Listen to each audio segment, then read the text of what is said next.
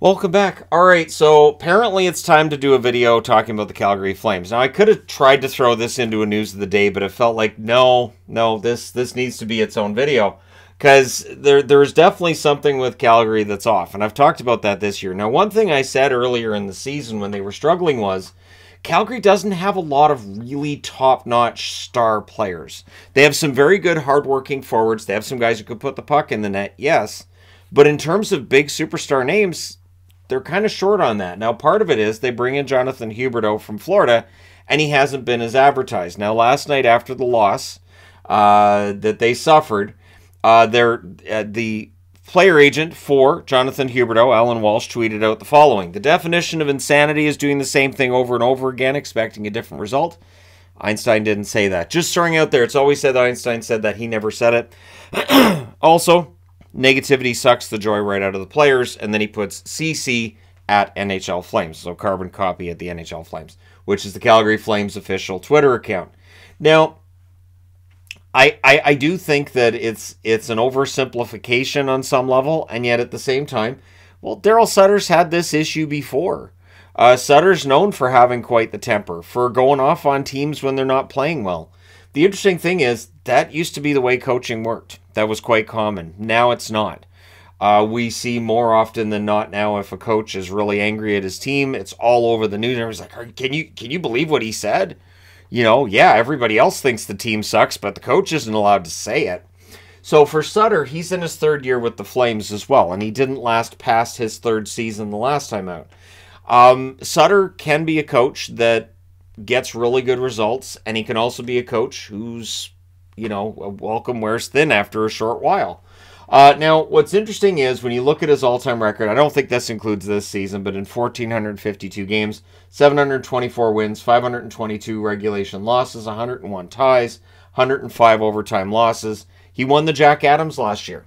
So he's been around the league for a long time, and last year, that's the first time he's won the Jack Adams as Coach of the Year. Kind of a bit of a surprise he didn't win it with the Kings, but the Kings weren't a regular season juggernaut. They were a postseason juggernaut while he was behind the bench. And that's where it's interesting, too, is when they're winning, when a team that Darryl Sutter's coaching is winning, everything's pretty good. But when things turn bad, things can get really, really ugly. And they can get ugly really fast. So when we look at the Jack Adams winners, I wanted to talk about this because it's fascinating. So 2021 is Brindamore. He's the coach in Carolina. He's still the coach in Carolina. But he's the exception here. 2020, Bruce Cassidy wins it for Boston. He's no longer there. 2019, it's Barry Trotz with the Islanders. No longer there. 2018, it's Gerard Gallant with Vegas. He's no longer there. 2017, it's Tortorella with Columbus. Nope. 2016, it's Barry Trotz with Washington. Nope. They won a cup with him, and then they parted ways with him. Bob Hartley in 2015 with Calgary. I'm sure Tortorella congratulated him personally. Patrick Roy in 2014 with Colorado. 2013, it's Paul McLean with Ottawa. 2012, it's Ken Hitchcock in St. Louis. And 2011, it's Dan Bilesma with Pittsburgh. Now, how many of those ended ugly? How many of those relationships didn't end well? And how many of those coaches are currently not with the team that they were with when they won that? It's ridiculous. So winning Coach of the Year doesn't give you any kind of any kind of job security. Not only that, but even having a contract doesn't give you job security. How many teams are paying for multiple coaches? How many teams are paying for 3 coaches right now? Just Vancouver, really? All right. Anyways, so reportedly, and this is from Sutter's past, in 2015 during the final 2 weeks of the season, Sutter wasn't allowed in the locker room. Because after a loss, he would berate the team. And when he got them to, when he went and he found a custodian to unlock the door so he could get into his own locker room, they had actually set up wastebaskets, so garbage cans in front of the door to try to barricade him, and the players had already left when they realized he was going to get in. And I seem to remember, and I was looking this up, that the Kings locked him out of players-only meetings towards the end of his time in LA, and he had worn out his welcome. So 2017, he was fired when the regular season ended, along with GM Dean Lombardi. And Drew Doughty that summer said, yeah, we need a new coach. And for the LA Kings, they were going into the rebuild that they're currently out of now. I guess you can call it a retool because it wasn't that long. They were below the playoff line. But it was a tough time, right? He would go to Anaheim, Darryl Sutter, and then he would leave Anaheim to go to Calgary to become their head coach once again. Now, in the spotlight is Jonathan Huberdeau. Last year in Florida, 80 games played, 30 goals, 85 assists, 115 points, and he's a plus 35. And Allan Walsh was quite vocal about how he deserved the Hart. I was never of the belief that he was a Hart Trophy favorite. I will say candidate top 5, sure.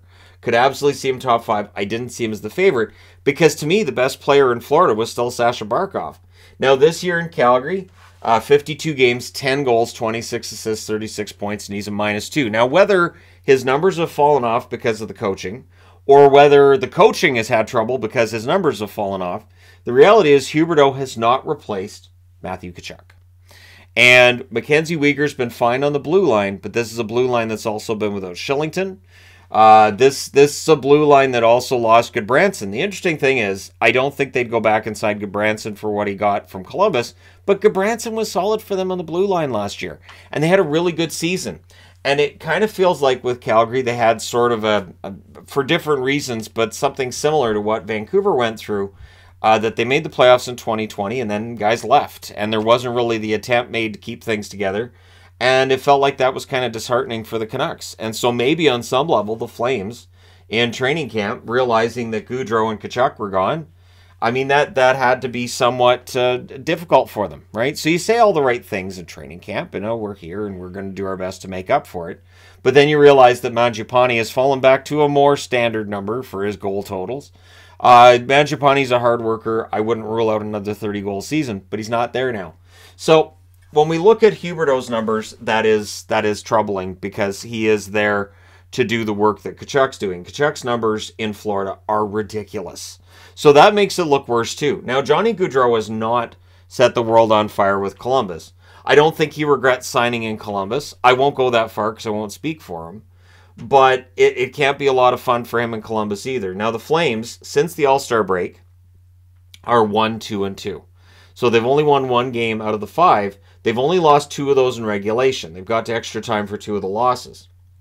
But again, they're still losses. It's not going to make Darryl Sutter feel better. He's not going to go into the locker room and go, hey, boys, we got a point. He's going to be in there like, hey, boys, we should have won that in regulation, and here's why, and here's where we should have won it. And that kind of coaching, I understand why players of today aren't as receptive to it as players might have been in yesteryear. It's not that players enjoyed it back in the 80s and 90s. They just put up with it. They tolerated it. Players now, they'll tune it out, and they won't tolerate it quite as much. And we've seen, too, that you can win championships without coaching that way. In all sports, we've seen really nice coaches who coach well, good players, coaches that win championships. So one thing that I think stands out for Calgary is the goaltending numbers.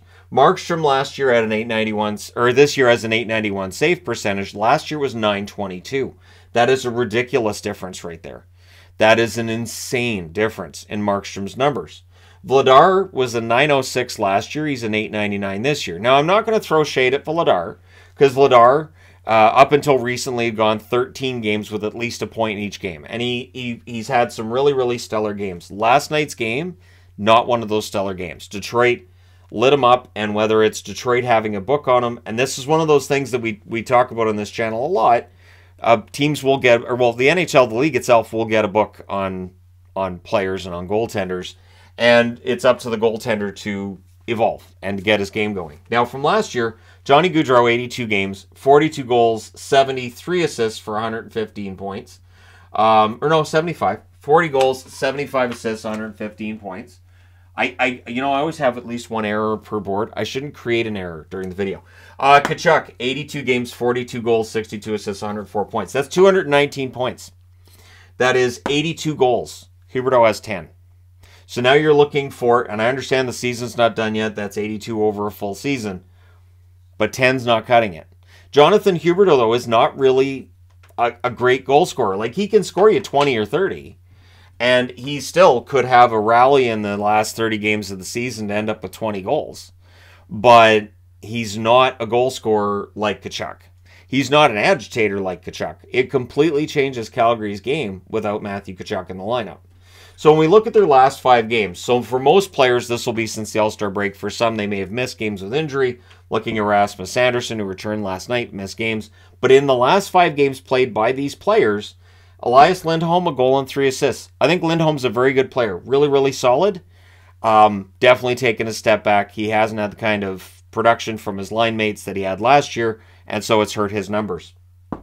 Toffoli, 4 goals, 2 assists, 6 points. Tyler Toffoli's playing really well, and I feel bad for him that he's in this situation now in Calgary. I mean, he's been through Vancouver, Montreal, Calgary. He may be done with Canadian teams if things don't work out with Calgary, but he's been arguably their best player.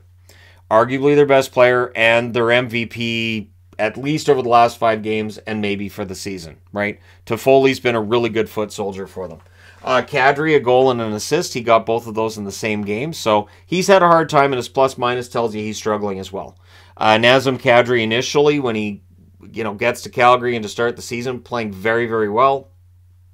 Calgary had such a hot start, and it's cooled off for Kadri, as was expected. He wasn't expected to produce in Calgary the way he did in Colorado last year. Then you've got Huberdeau, 3 assists, no goals. So coming back to this, Johnny Gaudreau, Matthew Tkachuk, 82 goals between the two of them last year. Huberdeau, 3 assists. And so this is where if you're Allan Walsh, you're going to say, well, he's being misused. He's not happy. He's on the wrong line. And you can come up with a lot of reasons. The reality is that there are a lot of players in the league that may feel like they're not being used properly. They may not be happy with their ice time. They find ways to get that production going. I remember Ovechkin at one point in time in his career was being busted down the lineup, which, as crazy as that sounds, happened. And so he started scoring goals to make sure that he got pushed back up the lineup. Now, Huberdeau's not Ovechkin, but that's kind of part of the point. Huberdeau last year had a career year. He had an amazing year. He was not going to replicate that. Even if he was in Florida, I don't think his numbers would be a lot better. I would think in 52 games, if he was still in Florida, he would probably have 54 or 55 points, right? I don't think he would have the kind of point totals that Tkachuk's put up, because I think Tkachuk is a better player as well.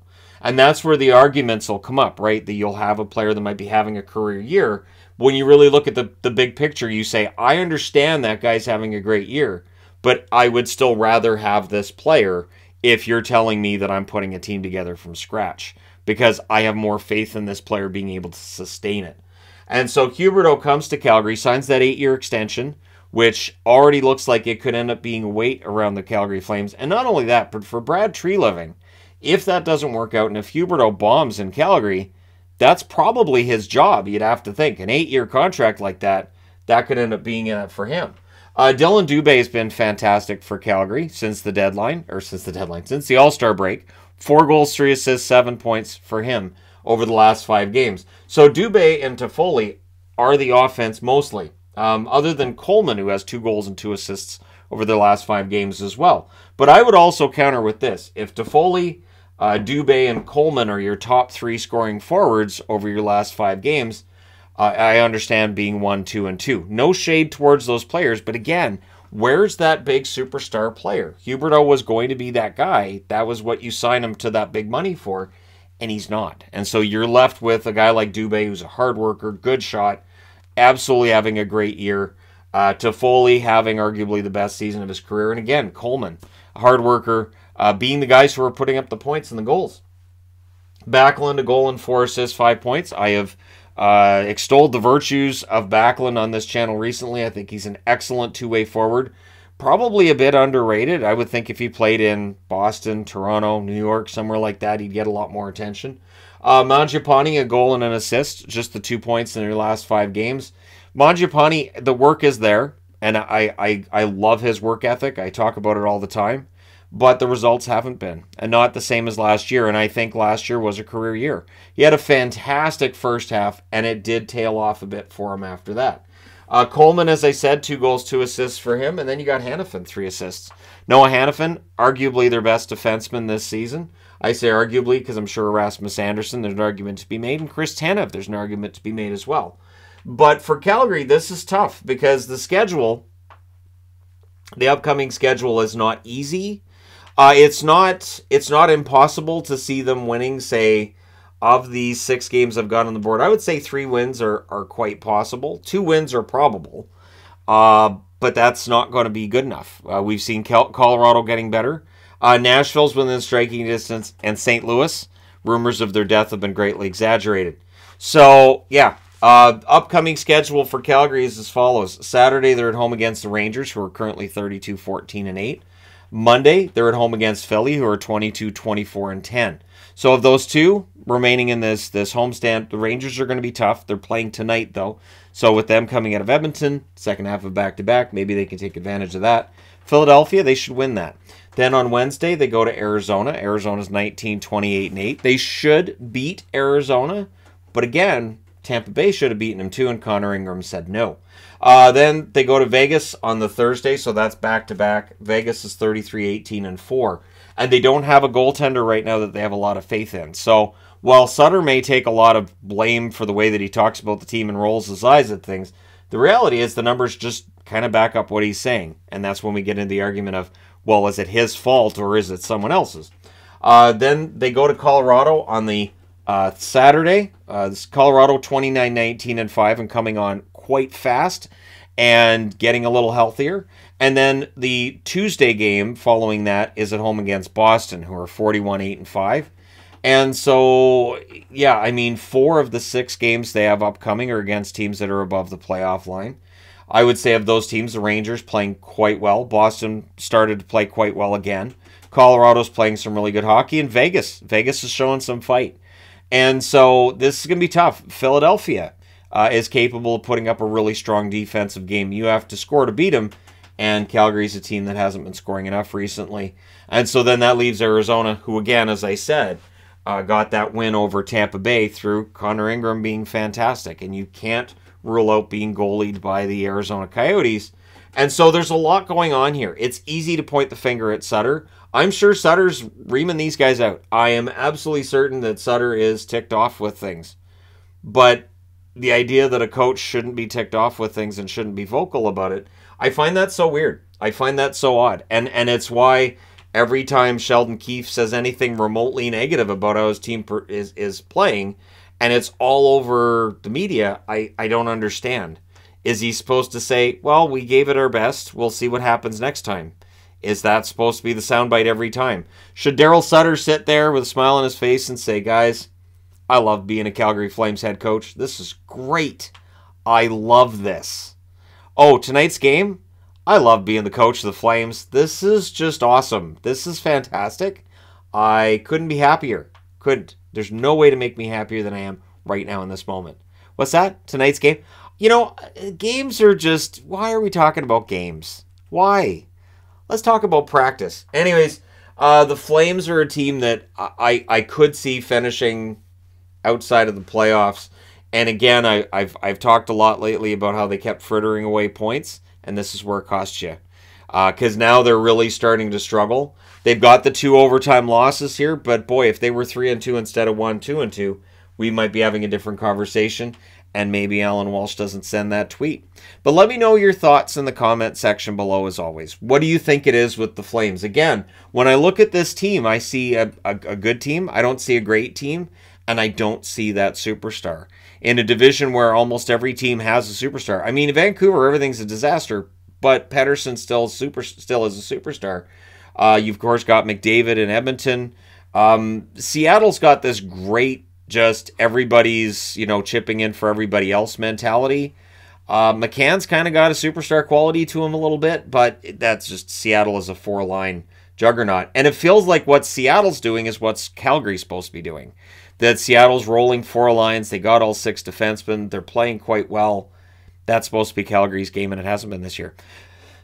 So, how do you get it together? Who do you trade? What do they do at the deadline? Do they sell?